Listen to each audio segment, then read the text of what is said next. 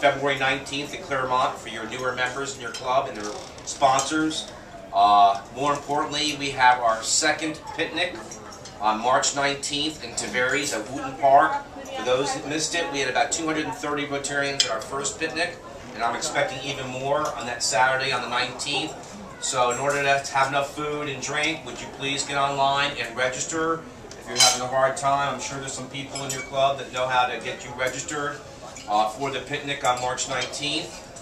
The following week, we have our first ever district-wide service